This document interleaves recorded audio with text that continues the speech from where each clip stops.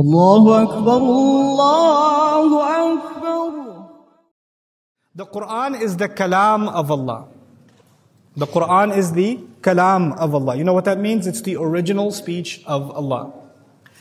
When I'm reciting right now, وَالصُّبْحِ إِذَا تَنَفَّسْ, the words came out of whose mouth? My mouth. That means they are my qawl. But definitely they are not my kalam.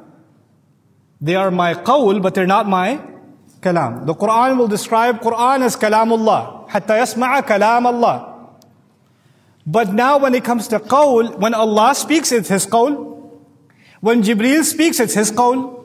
When Rasul ﷺ speaks, it's His qawl. But whatever their qawl is, the kalam still belongs to Allah Azza wa Jal. Now, in the study of hadith, you probably know, in the study of hadith, one of the most important things is a chain of narration. Which companion heard from which companion, heard from who, and who heard it from the Prophet sallallahu alaihi wasallam, and how many people heard it from him. And are these people reliable? There's a chain of narration. As a matter of fact, the entire Quran reaches us through a chain of narration. The Prophet recited this Quran to his followers, who recited it to theirs, and that's how it came to us. The Quran starts with that chain. But the first link of that chain is actually not the Prophet. The Prophet has to get that Quran from the angel.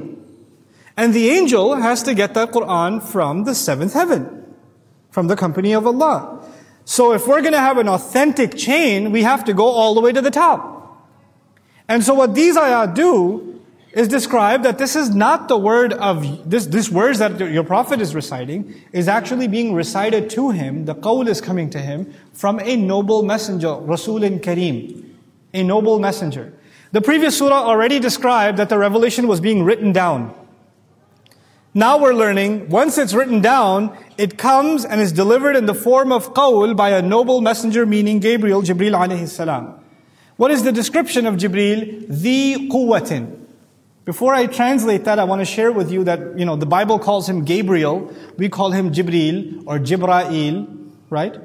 And these names, they're originally from the Hebrew Bible, Gibreel, or Gabriel. That's the Hebrew version of the name Jibreel.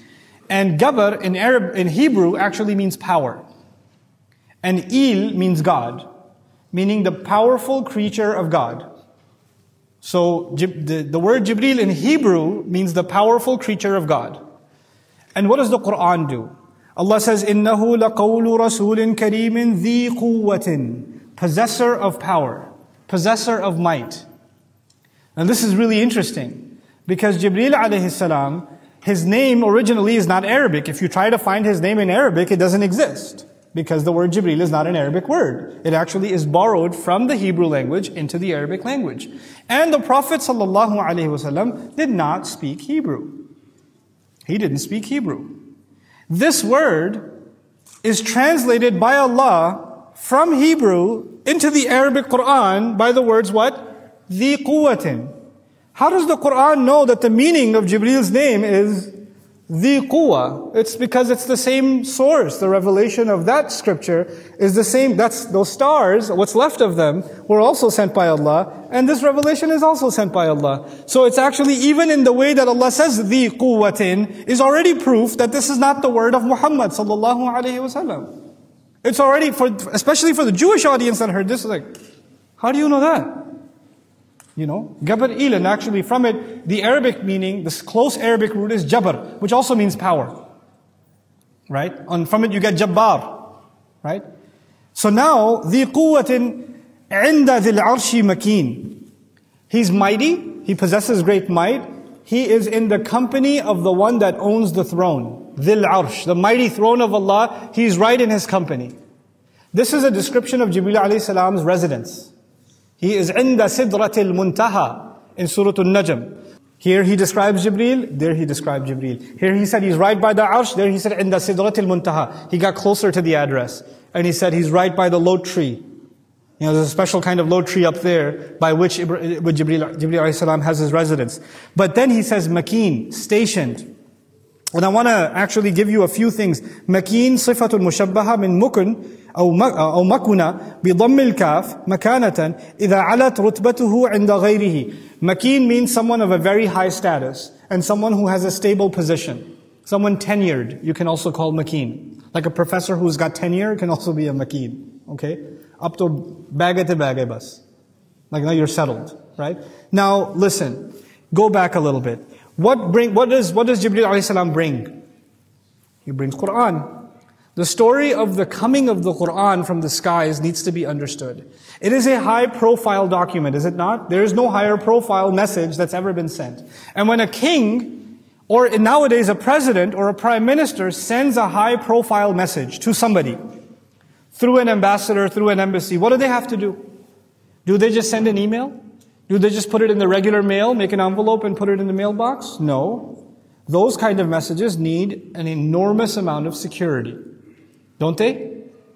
First of all, you have to have someone, you can't just have anybody deliver that message. It has to be a dignitary. Someone that has karama has to deliver it. If it's going from one to the other and it's coming from a king, someone dignified by the king has to be sent. So a messenger has to be noble in order to deliver the message on behalf of a king. What's the first description of Jibreel alayhi salam? إِنَّهُ لَقَوْلُ رَسُولٍ كَرِيمٍ. He's the word delivered by a noble messenger, a noble ambassador from Allah. Nobility is a requirement of a high profile delivery message. The second thing he says is he's mighty. ذِي قُوَّةٍ. Why is his might and power important? Because this is a classified important message. There may be somebody that tries to steal this document. There may be somebody that tries to gain access to this document. There may be somebody that tries to overpower him and take the message from him. You ever seen movies when somebody's traveling with high profile classified information and they've got like a chain in the briefcase? Right? And then they've got security guards around. But you know what Allah says? He doesn't need no chain, no briefcase, nor security guards because He possesses great might Himself. Nobody's going to mess with Jibreel alayhi salam.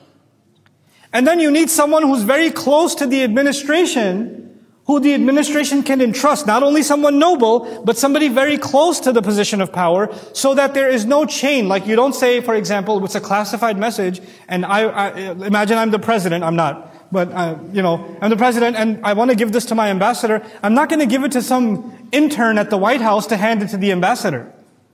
I need to have direct access to who? The ambassador. There can be no one low profile in between because it's highly sensitive information, which means that ambassador, whoever that is, that vice president, whoever that is, has to be very close to me. What does Allah do? Not only is He powerful, عِنْدَ ذِي الْعَرْشِ, He's right by the arsh itself, the throne itself. In other words, there's no one between Allah and Jibreel alayhi salam, that proximity. Right? And that's how it's delivered.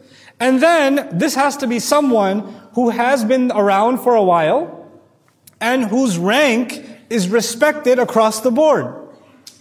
His experience, his tenure is important because he'll know what to do. And also, others need to respect that that's his majal, that's his space, nobody can touch that space. He's qualified and that's above everybody else's pay grade. What one word captures that status of Jibreel alayhi salam? Makin. ذي قوة رسول كريم ذي قوة عند ذي العرش مكين. And then, that's not enough. When he decides to deliver the message, when Allah sends him down to deliver even one ayah of the Quran, when he comes down with one surah of the Quran, Allah says that's not enough. You can't just go alone. Muta'in. He comes with a legion of angels. Muta'in means followed. Previous surahs we learned, the scribes of the revelation are multiple in number and righteous in number. Other place in Quran, in Surah Al-Jinn, you're going to learn, when the Quran started coming down, the entire sky was covered with angels, and the jinn that used to go hang out, they had different parking lots around different planets, where they used to go hang out, they can't hang out there anymore. They can't go up there anymore. And they're like, what's going on? Why is the sky on lockdown? We don't get it. That's in Surah Al-Jinn. And when they finally find out the Quran is coming, they're like, oh, that's why. Hey guys, you just watched a small clip of me explaining the Quran in depth as part of the Deeper Look series. Studying the Quran in depth can seem like a really intimidating thing that's only meant for scholars. Our job at Bayyinah is to make deeper study of the Quran accessible and easy for all of you. So take us up on that challenge. Join us for this study, the Deeper Look of the Quran, for this surah and many other surahs on BayyinahTV.com under the Deeper Look section.